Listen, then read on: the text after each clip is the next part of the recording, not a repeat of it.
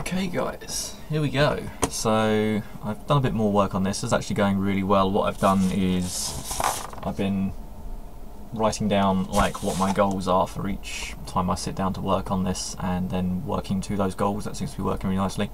Kind of got past my block. I was basically like stuck on the world stuff, so I just need to do something else. Otherwise I'll just continue being stuck with it. So yeah, we've got our ship builder here. There's a stats window down here which doesn't do anything at the moment. The save, load and reset stuff up here doesn't do anything.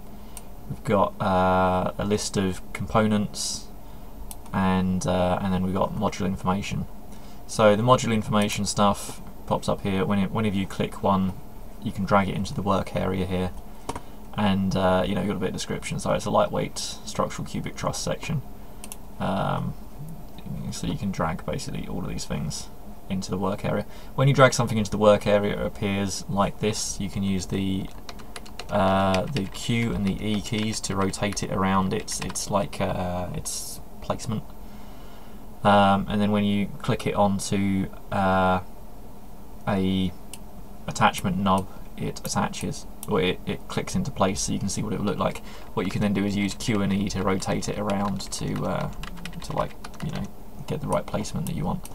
So if we wanted to build like probably the simplest ship we can, we're probably going to want a truss, a integrated engine cube, which as you can see provides thrust and torque. Additionally, the control cube here produces some torque as well. And then we're going to want some cargo, so let's plop on some cargo points here, and let's just spin around and put on the bottom as well. It's interesting, I've just noticed that the attachment points in there haven't disabled. They should have done, so that's a bug. And then we're probably going to want some fuel, right? And it looks like I've got the scaling on the fuel wrong, so I need to check on that. That should be twice the size. So what you can see is where I've got fuel selected, or say cargo selected, we've got these, some of them are green and some of them are red. That's because some of them are for modules only, some of them are for blocks only, and some of them are for both. So if we pick a module, like a crew module, we can then attach a crew module to the front. Now that doesn't quite work the way it should do, but this basically gives us a little bit extra cargo space, 2 crew member living accommodations. Basically you can plonk those on the top. Drone bay provides support for remote controlled drones, so we can stick one of those on there. What else have we got? So this is probably getting quite heavy. Obviously these don't update at the moment, but they should do. So let's add some additional manoeuvring. So if we get some RCS thrust blocks, you can see they produce a little bit extra torque. And if we plonk some of these on the ship, that will increase the ship's torque. And yeah, those knobs should be disabling. I need to check why they aren't. So yeah, so we've got our little ship here. One thing that I've not got yet is, if I scroll back up here, if I stick a rotary truss system on, that will clip through stuff, which it shouldn't do. So these need to have like exclusion bits that check against the collision cubes or the collision boxes of other things. Yeah, so if I just switch that back, try and quickly fix the fuel tank blocks.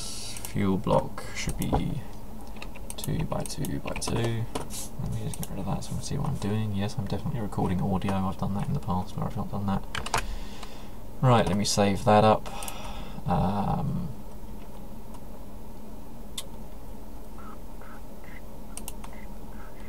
So let's go back in here. So what we can do is we can make, if we stick a truss system on, a rotary truss on the back, we can then start adding on like cargo pods, and actually it would make sense if all the passengers go around the outside of this, right? So we can start adding on passenger blocks around the outside, so that's going to give us what, 4, 8, 12, 16, 20 passengers, and we put some cryo-sleep modules on. These are at the moment just represented by the same colour blocks. We get those, and then what we can do is start extending out a truss system on the back, and put some cargo support on there, and some cargo support on this, and we'll leave that side of the truss empty to save some weight, and we want an integrated engine on the back, and then we want some fuel tanks, which are now the right size actually. So middle mouse button now scrolls around the orbit camera mode, so we can do that, and do that, do that, we can do that, and there's our cargo and passenger transfer ship done. Probably need some RCS, so let's put some of those on. There's no symmetry mode at the moment. I don't know whether I'm going to implement that or not. So there we go. Ta-da! So what I can't do now is save it. What I should be able to do eventually once this is working, and obviously what players will be able to do, is write in their ship name in there. They'll be able to review all the statistics, and then click save, and that will save it to a file on their computer. I'm really interested to see what people build with this. So yeah, that's that. One thing that you can do, which is a bit weird, is stick trusses, like rotary trusses on the side like that.